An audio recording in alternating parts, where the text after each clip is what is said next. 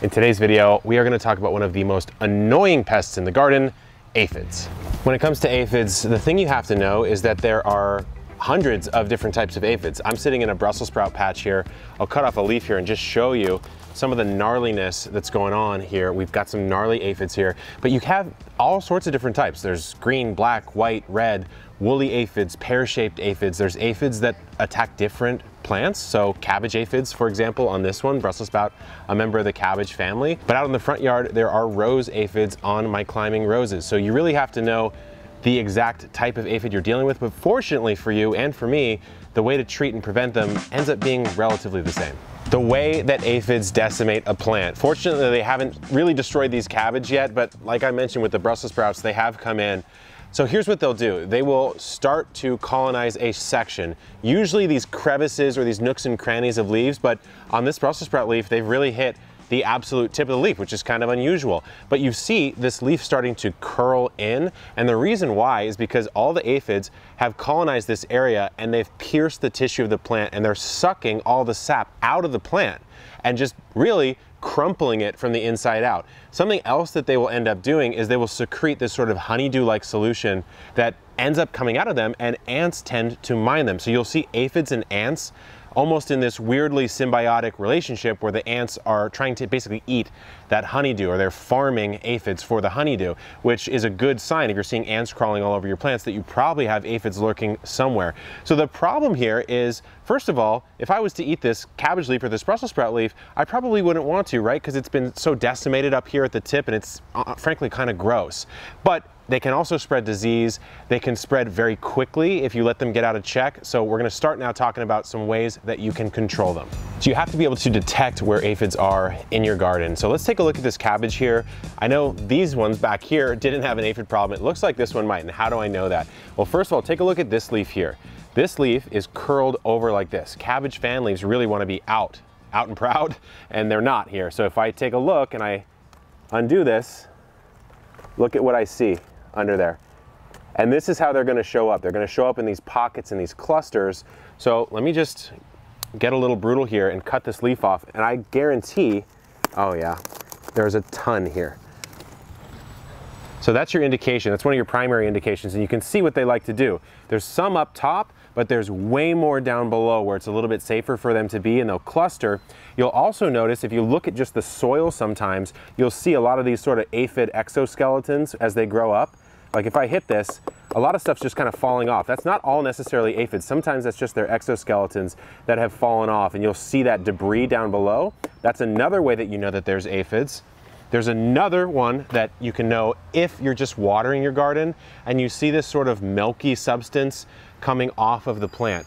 That doesn't necessarily mean it's aphids, but a lot of the times it does. What you'll do is you'll water and you'll see these pools of water kind of come in. There's a couple right here, and it just won't run clear. It'll look kind of funky and you'll go, you know what? I think there's probably something wrong with this plant. Now we need to actually figure out how to get rid of aphids. After this, I'll talk about how to prevent them in the first place, which is really what you should be doing as a gardener, but let's be honest. I clearly haven't prevented them. I need to get rid of them, starting with the most serious of infestations. Like the leaf you just saw, if it's really bad, you need to bust out a knife of some kind and come through and just get rid of those leaves. This one is absolutely disgusting. I mean, it really is gross even just to hold in my hand, let alone let it exist in my garden. So on this cabbage, I'm just gonna come around and do an audit of all the gnarly, super infested leaves. You can even see here, this is one that's just been decimated so much that it's actually fallen off the plant and died. Now this is also a lower fan leaf on the cabbage. It's gonna get older sooner, but I see some aphid damage on here, and this is what will happen to your plants if you don't get these under control. Okay, I could keep on going, but I'm starting to see that the leaves are getting a little bit less infested now, which kind of brings us to our next control method, which is a lot less painful than cutting off the leaves of your plants. A lighter touch option that does not require you to decimate your plants with a cutting implement. So make sure that this tip, you do it while the leaves are still attached. I'm just showing this as an example here, is to grab a hose, use either the flat or the cone setting.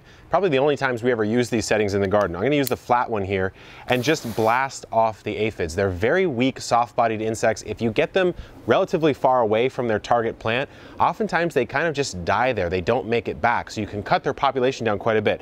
So here's a leaf. Again, an example. Do this to a plant that actually is still attached to the soil.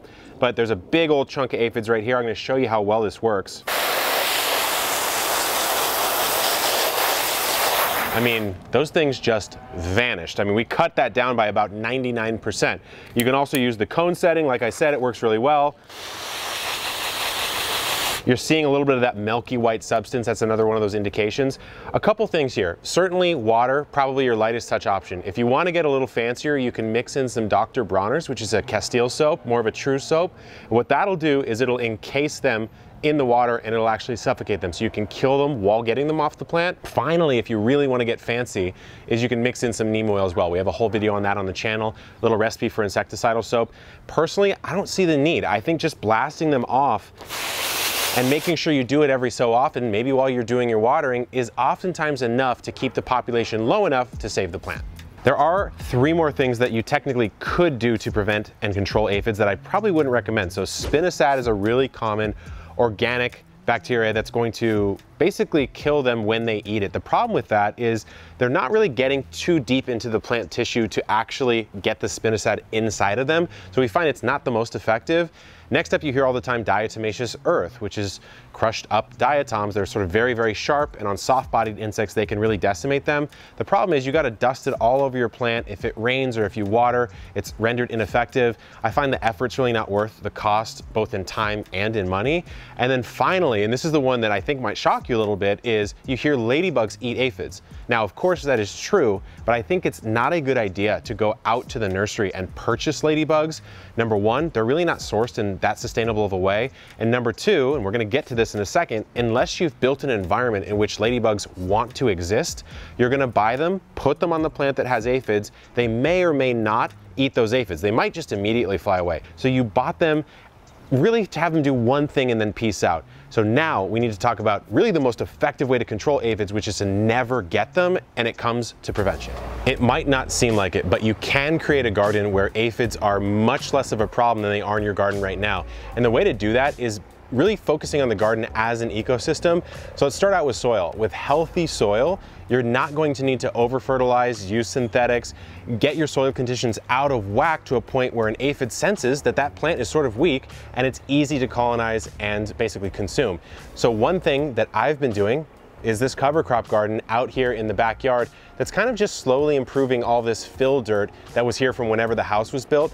So this stuff is improving the soil, it's breaking up the soil, it's adding nutrients back to the soil and making that soil healthier, but at the same time above ground, you can see there's flowers, there's all sorts of different bugs and insects that are in this ecosystem. So if aphids were to ever get out of control in here, well, there's ladybugs in here that are gonna go ahead and eat it. There's assassin bugs, there's all these beautiful predators. So that is one of the best ways to do it, and we have a ton of videos about that on the channel. We just talked about how just managing the overall ecosystem of your garden is very important, but even down to the individual plant. We're back in the Brussels sprout patch, and you remember the plant that I chopped the leaf off at the beginning of the video was this one right here, and I'm chopping more. I mean, this one's infested with aphids as well. This is also a shorter plant than the ones literally right next to it. This one, both taller, more healthy, and way less aphid pressure. Why is that? It's pretty simple. It's just because these plants are healthier. They are not as stressed. They've been watered appropriately, not underwatered, not overwatered. They haven't been fertilized too much. They haven't been fertilized too little. The heat has been great on them. They haven't gotten too cold. It's really that Goldilocks zone of keeping these plants nice and healthy. Now, this one's just a little unlucky. It's planted on the corner. It's not getting as much water, and that's probably why it's suffering. In fact, if you look at this bed, something interesting is that both of these are lower. They're in the corners, and these are taller. They're in the middle. They're getting more access to all that stuff.